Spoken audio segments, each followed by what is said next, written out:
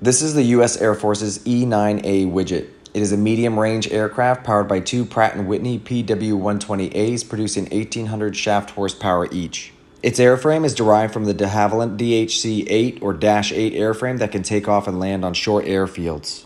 This is especially helpful since the widget operates at many remote testing facilities. The 82nd Aerial Target Squadron at Tyndall Air Force Base operates E-9 widgets, and they are used for several purposes, one being to patrol waters around military research and training facilities and to clear the area of civilian vessels and aircraft during military activities in the Gulf of Mexico. Modified by Sierra Research, the E-9A is equipped with an incredibly powerful radar that is able to detect a small watercraft up to 25 miles away and sweep the area to clear for missile testing and other live-firing tests.